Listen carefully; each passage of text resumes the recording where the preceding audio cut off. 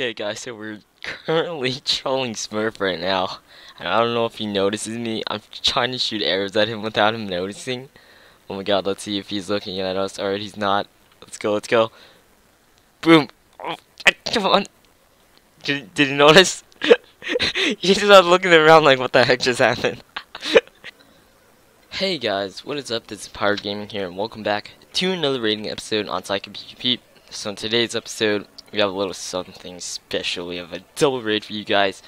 So in the double raid, I mean the raids were pretty decent, and considering that it is the I don't know, it's in this first week of the reset, I'd say the raids were actually pretty decent. The first raid was actually really good. Like there was actually spawner, and then there were some diamonds and loots in there. And then the second raid was just a plain old cactus farm, but there were some loots and there was also a hopper there. But you had the creeper egg to get it, and I didn't want to waste a creeper egg to get one single hopper because I already have like a stack and something.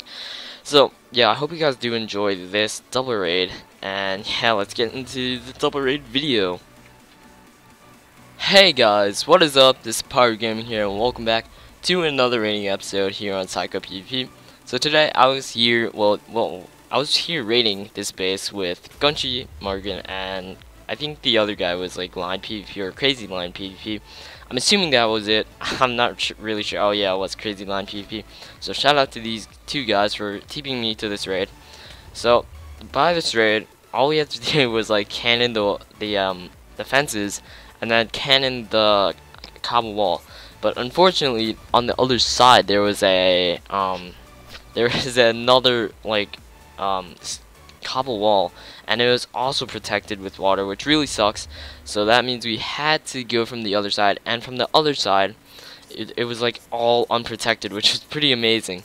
So we went from the other side, and then we discovered the part where it wasn't like protected at all, which is really awesome. So we got to like raid that part of it, and so we basically didn't have to do much, except I only used a couple of creeper eggs, which I didn't mind. But we went from the other side and we used some TNT to blow our way into the base, which, oh my god, it was actually pretty rich. It was a chicken spawner, and it is the beginning of the reset, so it is pretty good to get like any spawner you can get a hold of.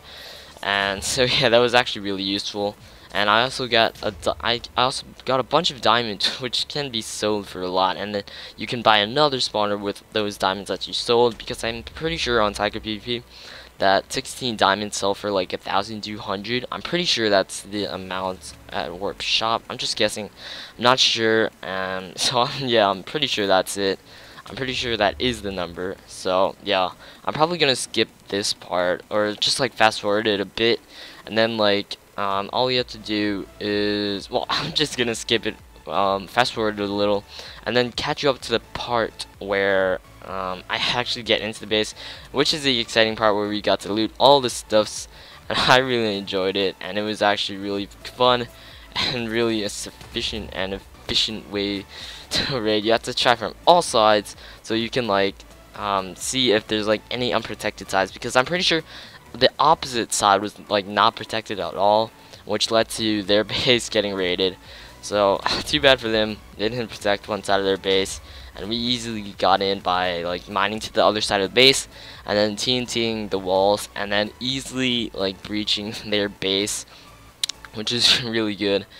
So we got into their base and we raided it, and then the second raid was basically a cactus farm that I raided with a bunch of people who I had no idea who they were, because I don't really see them much, and yeah, they were like new people to me. Like I had no idea who they were, and I think they were in like another faction. I think it was pretty popular actually.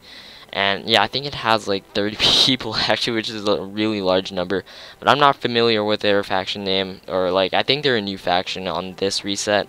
I'm really not sure, but that was the cactus farm raid, which is the raid after this one. And that is why I'm making a double raid, because the cactus farm one wasn't really worth uploading, and it was pretty short, so I just decided to upload it including with this one to make it a little longer and a little more exciting. So I hope you guys don't mind that, and I hope you guys do enjoy the rest of the video, as I'm going to fast forward it and add some music to it to make it a little more swaggy. Yeah.